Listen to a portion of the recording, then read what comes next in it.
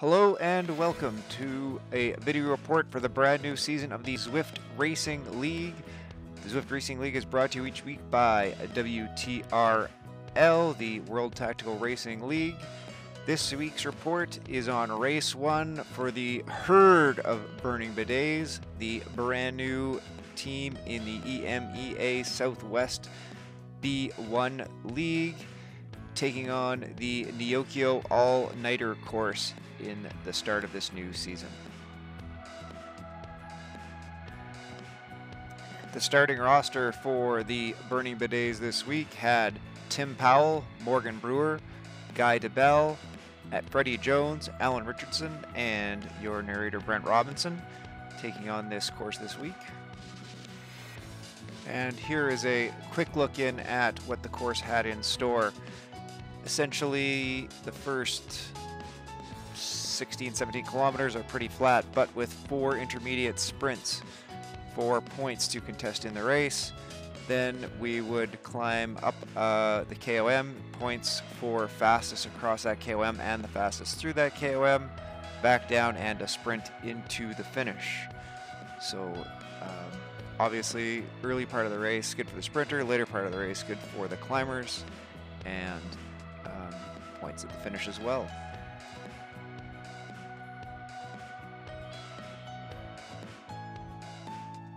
As anyone who has done any racing on Zwift will know, no Zwift race is complete without some type of technical challenges. The first one for the herd of Burning Bidets this week came when Alan Richardson checked in on his heart rate monitor to find it acting a bit like this.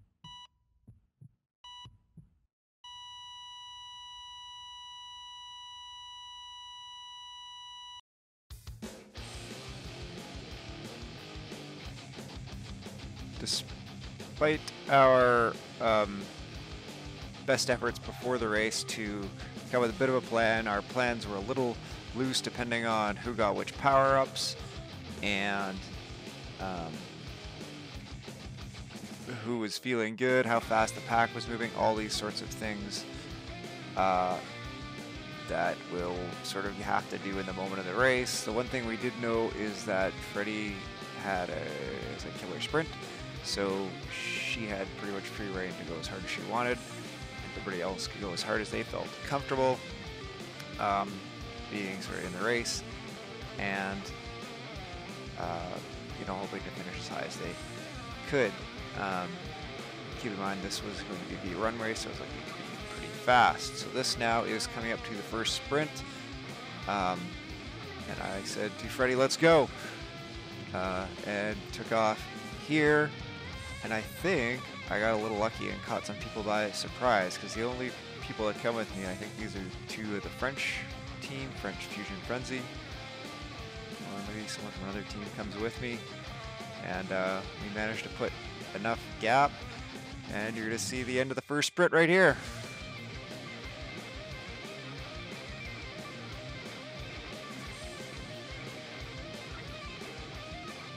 So that's me coming in first, winning that sprint, my first ever sprint preem win. And you can see Morgan roll through. He came in 9th across the line, also getting 2 points for us. And we were so happy with that result that we celebrated like this. Now we are so happy we do the dance of joy.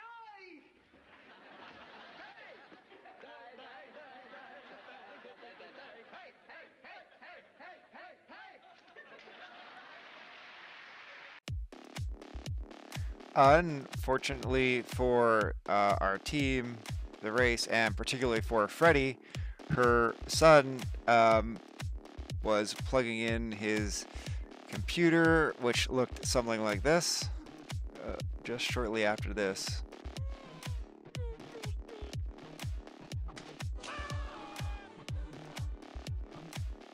The result being that Freddie's entire residence lost power.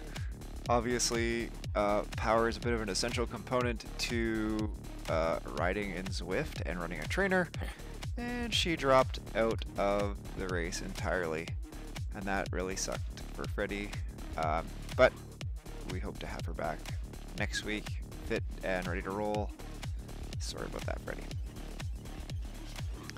So now we are a few kilometers down the road. All of the Burning Bidets are in the pack. Just off to the left, you'll see Guy DeBell in the pink helmet. To his right, with the gray hair, is Tim Powell. Just to my left, in a black helmet, that's Morgan Brewer.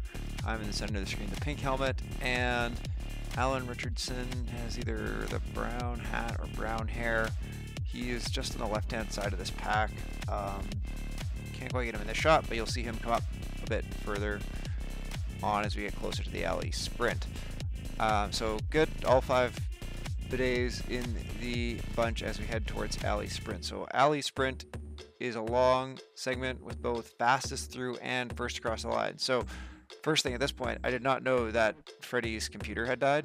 Sorry, there's Alan in the black cap. That's what he's wearing.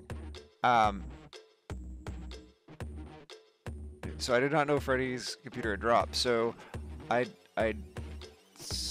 after winning the sprint, I thought that, because there's not very far between the end of this alley sprint that's coming up and the next sprint. And so my thought was that I had a chance to banner attack off the front at the end of this sprint if I could just hold on, maybe come in like the back of the 10th positions, and then go, you know, drag maybe 1 or 2 people to work with me all the way up front, maybe some teammates, and we would try and banner attack this sprint and go all the way across the front of the sprint. So that was my plan. So you'll see as we come through the banner attack sprint here, I'm kind of in a good position, haven't gone too crazy. I don't think I end up getting any points on this one. I think I come in like 12th, 13th. I think I'm not really lighting it up. But I drop my arrow to get another power up, and now I'm going to really push this attack off the front. You'll see me go through all these guys. Fortunately, nobody comes with me, and I was too fast for my teammates to, like, I told them I was gonna go, but you know, you can't ask people, you know, nobody was able to go. So I was solo off the front of this, and yeah, so I was just gonna try and push this attack. Fortunately, I was only ever able to get this attack up to 2 seconds, so I pushed the group back to 2 seconds behind me, and I needed to hold that for the next 900 meters.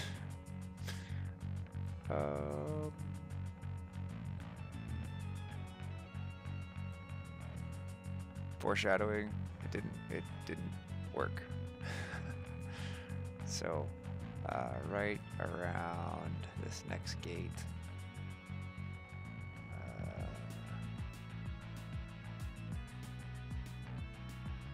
kind of felt something like this. Oh, feel that wind!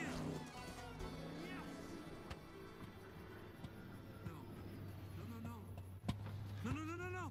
Out of gas? How can I be out of gas? Boy, we ain't as dumb as you think we are.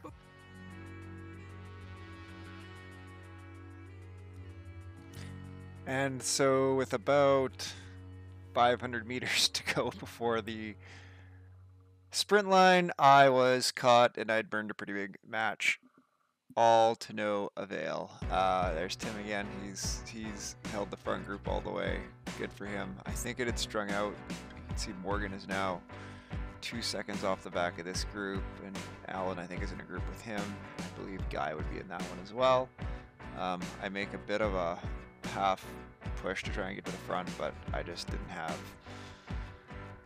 legs to go anymore for this sprint, so it was more of a hold the front group type of effort at this point, frankly. Yep. So as I sort of mentioned, the 4th sprint comes relatively quickly. After the 3rd sprint, you'll see we're only about 1.3, 1.4 kilometers. So we come in here. At this point, the race had kind of split basically in half. Like the front 40 were in this group, and then the other 40 were in behind. I think just Tim and I were still in this front group. I think Alan, Guy, and Morgan had dropped to the back group. I got a drafting boost, so I actually just felt like I had a crack at this sprint, so I think I kind of went after it. I think I got some points by the looks of it, so that was always nice. And yeah, that's the way we went with this sort of front group of about 30-ish, I think. Tim's group coming through the sprint, I don't think they catch us before the KOM, so there's a group of about 30 that comes together here into sort of this stretch from 12 to 16 some odd kilometers before we start climbing up the KOM.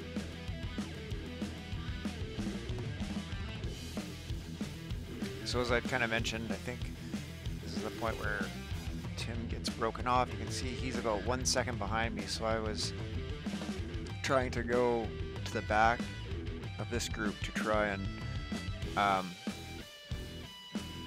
sit there and maybe give him a wheel that he could catch on to, but Tim gave me the not gonna make it. You can see his time goes a bit backwards down this group, and I knew there was another ramp coming up, but I was gonna have to go fight to stay in this front group, so I end up pushing it to stay in here. Game effort by Tim, and of course all the Bidets. This was pretty fast, tough racing across all those sprints. Really strong racers in here. So we're gonna go up this ramp, and there's another long section before we get to the KOM. I'm gonna call this section Brent Hates Burritos, because oh my god, so many people drop burritos in this section that just made me have to like push and stay on the group that I was ready to seriously murder someone. As you can see, I held my burrito the whole way, so the rest of you jerks can get bent. Here is my Brent Hates Burritos supercut. Oh look, everybody coasting along. I'm gonna drop a burrito because I'm cool. Oh, look, it's a burrito party. I'm gonna drop a burrito, so look, these other two guys are gonna drop a burrito while these other guys attack out the front so everyone can go chase them while we're all having no draft. Yeah, fun. Good burrito party, guys. Oh, Brent's off the back. Drop a burrito so he's got to pedal harder to stick on. That's fun. Oh, this guy drops a burrito at the front. This guy drops a burrito at the back. Everybody pedal harder. Yay. And finally, KOM burrito. Alright, so this is now well into the KOM, maybe about halfway up. You'll see I'm still pretty close to the group, but I'm about to get dropped. You can tell they're putting out a pretty big surge here, like I'm doing like 380, 400 to try and stay with the group, and especially on this ramp, they really pull away from me. My like sort of practical max heart rate is about 170, and I was not looking at that at this time, but you'll see as we go along it gets up to about 169, which is pretty much Brent passes out and falls off the bike type of level. So I think I just burned a match a little too early to be able to keep this pace up. So being dropped from the KOM, or the lead group with the KOM, left me with just this other rider as we cruised into the finish. We tried to catch the group in front of us, but with just the two of us, neither of us had the legs. We didn't work too badly together. So as we watch the end here, we'll just go through a bit of the results. I got 33 total points. Tim got 16 total points. Morgan 15 total points, 13 at the finish, plus 2 for that first sprint. Way to go, Morgan. Alan finished in a place to get 11 points, but his HR monitor resulted in a half point. No problem. Alan will have you back next week. And Guy earned us 8 points. So really good racing by the whole team. Overall, that left us in 10th place for the series. We're really happy being in that position. And thanks so much to all my teammates. Thanks to everyone who is watching this video. You can watch to the end here and critique my highly mediocre sprint finish. Otherwise, we will see everybody next week. Good luck with your races.